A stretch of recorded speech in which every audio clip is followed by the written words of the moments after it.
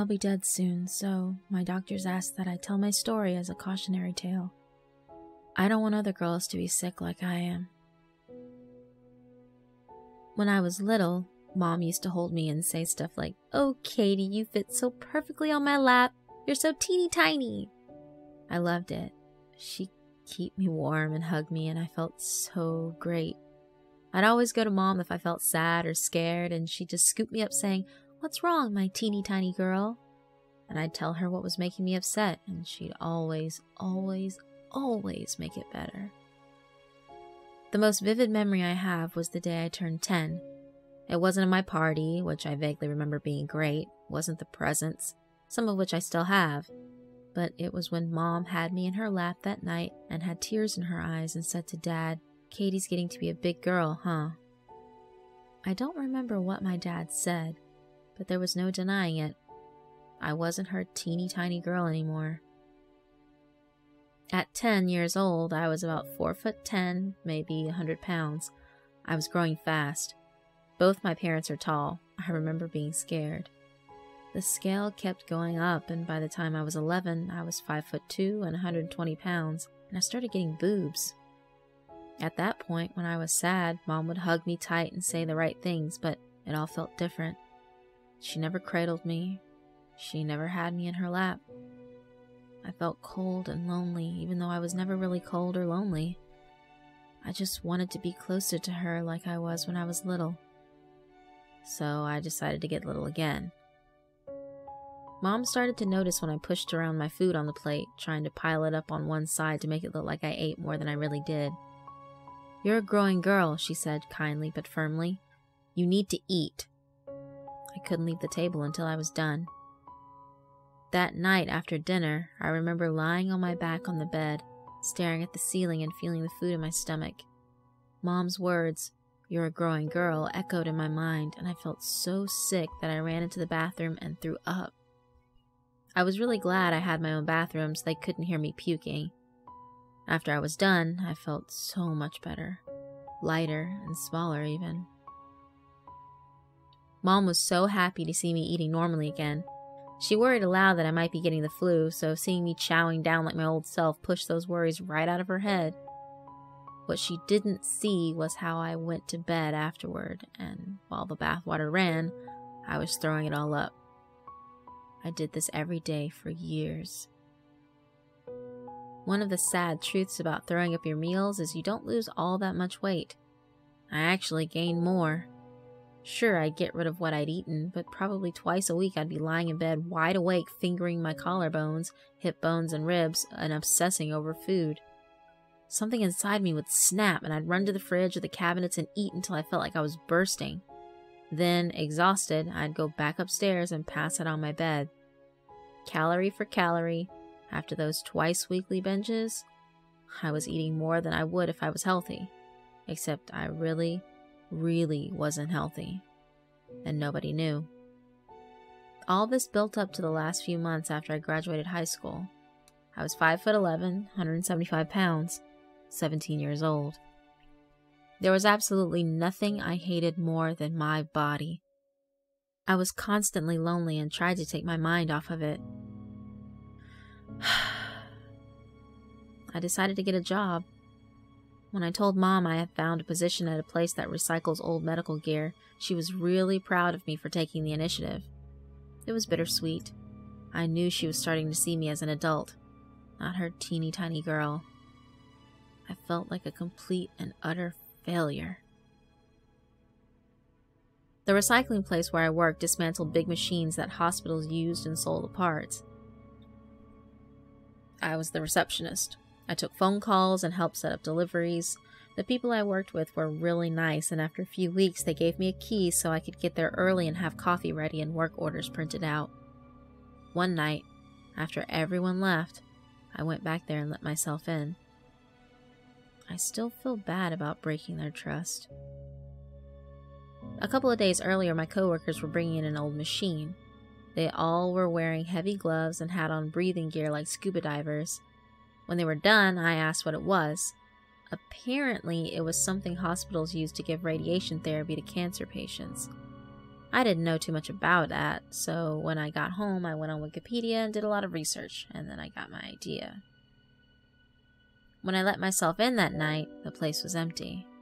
I made a beeline for where they had the radiation therapy machine, and I investigated it. Most of it was completely dismantled. What I was looking for was conveniently labeled and brightly marked in a massive lead container. It took me a while to get the cover off. Lead is so heavy. But after I did, I saw a round metal part that looked like a wheel. I picked it up, rotated the mechanism, and it opened a little window in the front. A faint blue light was inside. I held it up to my eye and looked in. Nothing but that light. I thought that it was probably what I was looking for. I brought the object home with me and locked the door to my bedroom. I worked to pry the thing open with a screwdriver, but it seemed locked from the inside. Eventually, I got frustrated and I turned the wheel again to open the window and pushed my screwdriver into the blue stuff and tried scooping it out. It turned out to be pretty soft. A lot of it broke as I poked it with the screwdriver, and when I turned the wheel upside down, the pieces tumbled out onto my desk. Now I could see how pretty it was. It was like chunks of glowing blue clay and sand.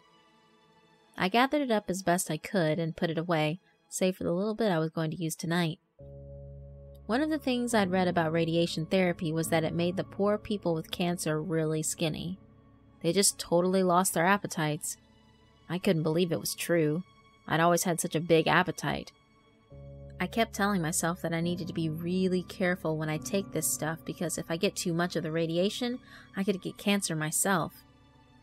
I took a pinch of the blue clay, put it in my mouth, and swallowed it with a gulp of water. It felt warm going down even though the water was cold. Since I'd gotten home from the recycling place, I'd been pretty warm, in fact. Cozy, like a little puppy under a blanket. That night, I woke up sweating worse than I'd ever sweated in my life. The bed was totally soaked. Gross. Water weight wasn't really what I wanted to lose, but it was better than nothing. I took a shower and changed the sheets and went back to bed. My stomach ached a little. When I woke up the next morning, my stomach hurt and I threw up a couple of times, but I wasn't even remotely hungry. That alone made the pain in my tummy pretty much go away. I didn't need to eat. Mom asked if I was bringing leftovers to work from last night's dinner, and I lied and said we were going to get pizza. I hate lying to Mom, but I didn't want her to worry. There was no need to tell her I wasn't hungry.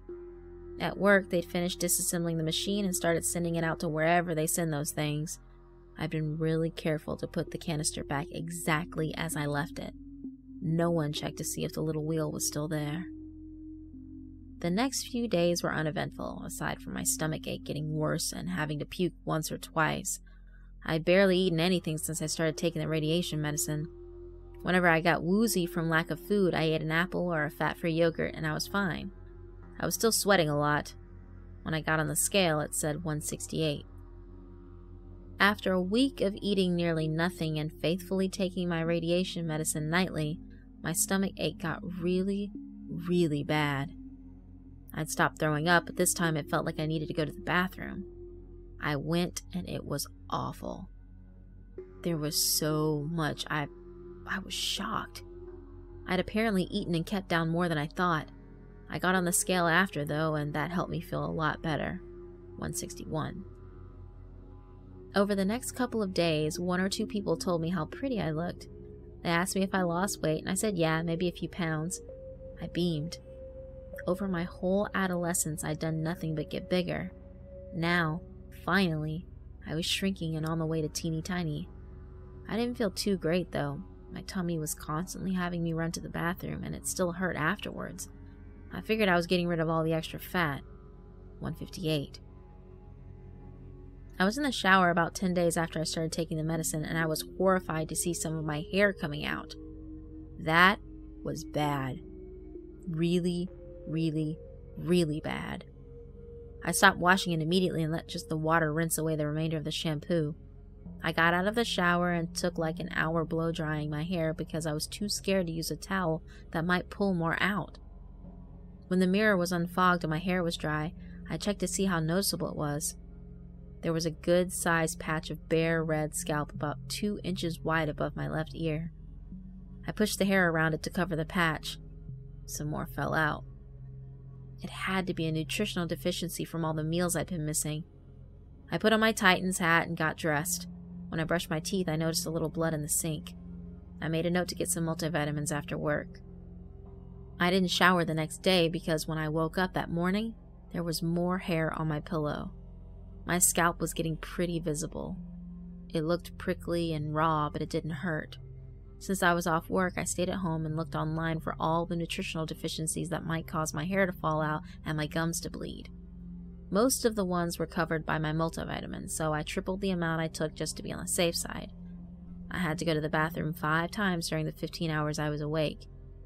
By the last time, I was so incredibly lightheaded and so thirsty. I weighed myself before I started downing water in my radiation medicine. 150. The medicine helped me lose 25 pounds in less than 2 weeks. Mom hugged me the next morning before I went to work. She ran her hands up and down my back and she made a remark about how skinny I'd gotten. Then she said, "Remember when I used to call you my teeny tiny girl? I miss those days, but I love you just as much as a grown-up." Then she let me go. Pain, nausea, and despair washed over me. Without warning, my lightheadedness came back with a vengeance, and I stumbled and fell on the kitchen floor. My hat fell off. With my head spinning, I vaguely remember Mom gasping, "Katie, what happened to your hair?" before I violently threw up on the floor and myself. It was all blood. I passed out to the sound of my mom screaming. I don't know how much time went by at the hospital. I wasn't completely unconscious, but all I remember up until recently when they used drugs to wake me up were images of doctors in the same scuba gear as the guys at work and saying meaningless words like cesium and sloughed and gray that didn't mean the color. Today, I can't move or talk, and I'm writing this message using a cool keyboard that can pick out letters using the movements of my remaining eye. Like I said in the beginning, I'll be dead soon. I'm not too fun to look at anymore. My hair's gone, and my lower jaw, and my skin. The nice doctors are giving me medication that helps me manage the pain and keep me alert. They asked if they could do tests and experiments on me to help understand what ingestion of the radiation medicine does to the human body. Apparently, there was a Japanese man a few years ago named Hiroshi Oichi who got a similar level of exposure and the same stuff happened to him. They said it would help other people in the future if they could compare our 2 cases. Of course, I let them. I can't eat food anymore. My esophagus got cooked away. Same with my stomach. The doctors are keeping me hydrated with a tube in my butt. I don't really like to think about it. I guess all the excitement I get as I wait here is when they weigh me every 6 hours to see if I'm able to retain the fluids they give me or if it all seeps out onto the sheets. They hoist me onto a pad and a little machine voice says a number. This morning it said 72. The next time it was 69. Mom and Dad have to wear those scuba suits when they come visit. Mom's always crying because she's not allowed to touch me. Dad just stares. Right before I started writing this, Mom bent down and started whispering to me some of the stuff I remember her saying when I was small. I closed my eye and imagined being warm and safe on her lap. "I love you, my teeny tiny girl," she sobbed. I would have smiled if I had a mouth.